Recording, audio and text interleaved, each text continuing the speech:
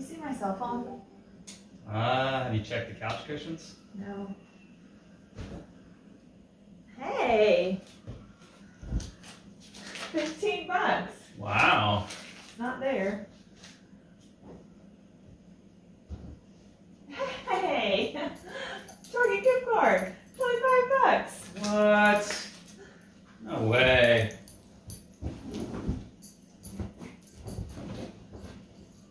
Oh man. All I found was an old baby bottle with milk. Whoa.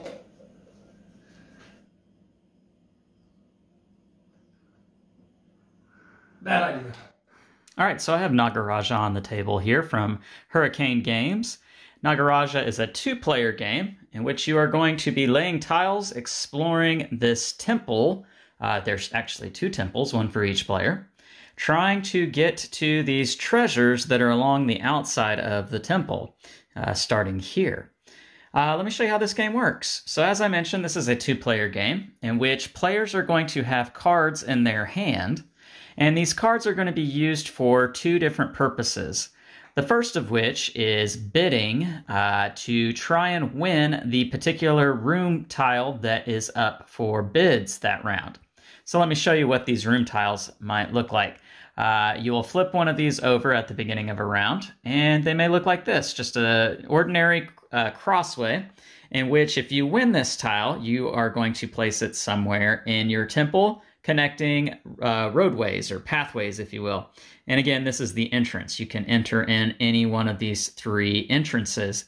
And so you're just trying to connect different pathways so that you can get to particular treasures as such there. So I could connect to both of these treasures here. Now, how I'm winning these is by playing cards. So I can play any number of cards from my hand so long as they all share the same symbol here in the top left and right corners. You have to play at least one card, but if you have more than one with the same symbol, you can play however many you have.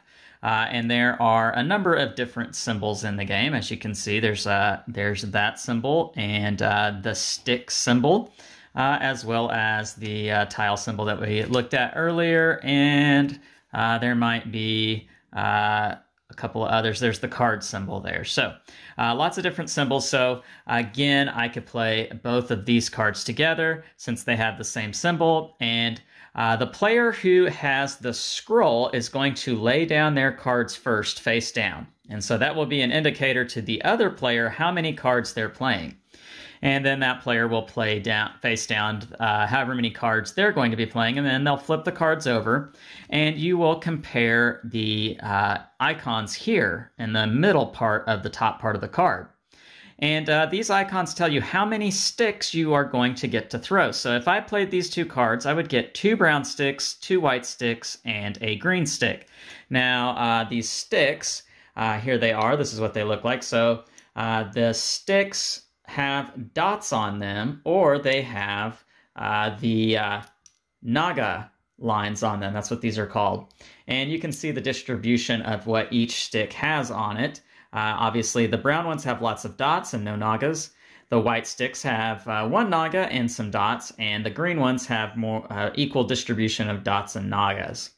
So you'll throw these sticks and you'll compare dots. Whoever has the most dots is the one who wins that tile that was up for auction.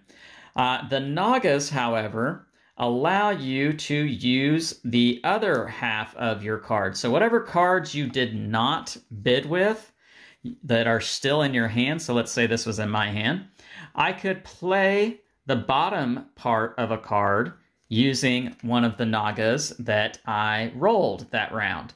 And this might influence how many dots there are, and so that can change whoever gets the room tile that's up for auction. They can also do other things that like let me move my tiles around and allow me to get more cards, as this one does, lets me draw 2 cards, and so many other things. This one here allows me to lay a trap for my opponent. This is the trap tile.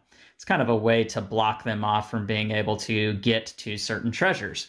Because ultimately what you are trying to do in this game is you're trying to get these treasures And when you've built a pathway to a treasure, you get to turn it over. And so I get to turn this over because I have a pathway built here.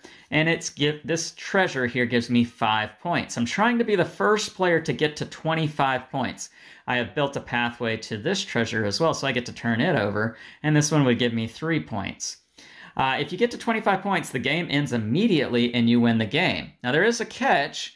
Some of these treasures give you 6 points. However, they are cursed. Any treasure that gives you 6 points is a cursed treasure, and there are 3 of them in each temple. If you ever turn over the 3rd cursed treasure, you immediately lose the game and your opponent wins. So you want to avoid turning over 3 of these.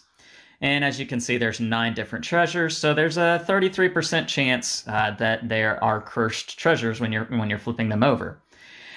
Now, these spaces right here would have an amulet put on them, and whenever you finish a pathway that connects to that amulet, you could turn it over, and it might give you some sort of special ability, or it could give you some points, like that. And again, whoever gets to 25 points first is the winner. At the end of a round, the scroll will change over to the other player, and then they will lay cards down first. And that player will get, whoever lost the tile, whoever did not get the room tile for that round, is going to get to draw some cards. They will keep 2 and hand the other over to the other player. So there's a little bit of a drafting mechanic in this game as well. That's pretty much it. That's how you play Nagaraja. All right, so here's Sam and I doing our obviously 2-player playthrough, as this is a 2-player game of Nagaraja. And right now we're going to share our thoughts on this game. I'm going to go first, and I really enjoy Nagaraja. I think this is an excellent 2-player game. It may very well be one of the best 2-player games I've ever played. For me, that honor has always gone to Seven Wonders Duel. And this game might give a challenge to that as the best 2-player game I've ever played, simply because this is a quick, easy, simple game in which you are having to cleverly play cards well, know what your opponent's going to try to do, and then there is a little bit of a luck element, casting the different sticks and trying to get the points on them, but you got to know how many sticks you need. There's that betting mechanic. Do I try to get lots more sticks, or you don't want to spend too much? You want to hold on to your cards. So there is that idea with this game that I really enjoy. What do you think about Nagaraja, Sam? Yeah, I liked it. It was very easy to understand. The components are interesting. I've never played a game with the throwing sticks like that without dice, or a unique take on dice, I guess. So I thought that was really interesting. It was easy to understand, a pretty quick playthrough as well, which I can appreciate.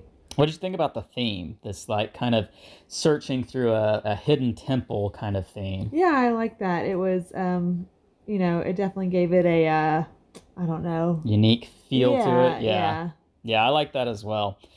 Is this a game that you feel like is one that has staying power in a gaming world with a non-gamer? Oh yeah, for sure. I think that it's just a very unique game, but also not so unique that it's hard to understand or difficult to play. So I think those 2 things together gives it the staying power.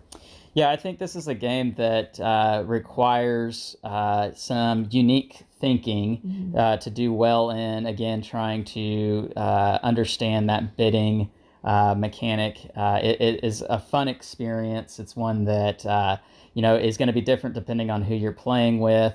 And each time you play, depending on what cards you have, it changes kind of how you're going to approach that round, that turn, as well as whatever room tile comes up, because that particular room tile might not be the one that you need, and so you're not going to spend as many sticks, if you will. So Sam, let me ask you, do you think this game has maybe a little too much luck built into it? As you never know what treasure tile you're going to turn over, or you're never quite sure how the sticks are going to come up. Is there too much luck in this game for your taste? I mean, maybe a little bit. You definitely don't have a whole lot of control over what's going to happen, and so there's a lack of strategy. So I could see how maybe a gamer might not appreciate this game as much. I feel like with a non-gamer, it just kind of, it's nice not to have to sit there and think of your strategy. You're just let's see what happens. But I can see maybe a gamer maybe not enjoying it as much. What do you think? Well, yeah, from the gamer perspective, I think that is a thing that you have to be aware of with this game, that there is a layer of luck built into it that you can mitigate depending on if you play your cards a certain way that let you peek at those treasures or let you, alter your sticks, and hopefully you get better casting with the sticks. So I think it can be mitigated. It's not so harsh to the point that it's completely chaos, completely out of control. You just have to play wisely. Now, that being the case, you are at the luck of the draw from the card deck, and so there is that factor that's kind of out of your control. But, that's going to be one of the things that you just experience with card games. Games that have cards, that's just part of what goes into that. So let's get into our ratings on this game. Scale of 1 to 10, love to hate. What do you give this game, Sam? I'd probably give it a 6.8. 6.8. Okay, so you're kind of average on this game, I guess. I think it was fun. It was easy to learn, quick to play. Just not, I don't know if it really had the wow factor for me. Gotcha. Okay. For me, I'm going to give this game quite a bit higher than 6.8. I am probably going to go 7.9. This was one that I really enjoyed. This is one that I feel like gives you a good head-to-head battle with another player. There are elements of luck, as I mentioned, but I feel like you can mitigate that. And the layer of having to read your opponent and play your cards right, not overspending, and just getting to those treasures fast. This is a bit of a race game. For me, that provides good excitement, a good tension. Every time your opponent wins, you have to kind of walk away thinking, well, I still have more cards than him or her, and I can get them in this next round. That's just a cool experience that I really enjoy, and so I give it a 7.9 because of that.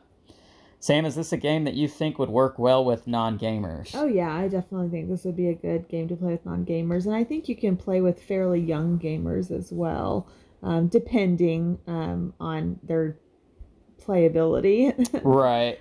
But I do think it's not one that you couldn't play with, kids. Sure, yeah. Now, I do think you have to be aware that there are some icons on the cards that might be a little difficult for young minds to wrap their minds around. Yeah. But once you get over that, I think, yes, you're right. This could be a game you could play with youngsters. So I think we would both be in agreement that this is a game you could play with non-gamers that might work well. You would just say that this is not one that just kind of blows you out of the water. There's absolutely nothing wrong with it. It's just, sometimes you just find those games. All right. Well, there you guys go. Make sure to like and subscribe. Push the bell button so that you can be notified of our new content. All right. I'm Lance. I'm Sam. And we are Love to Hate, where we try to bridge the gap between gamers and non-gamers. We'll catch you next time.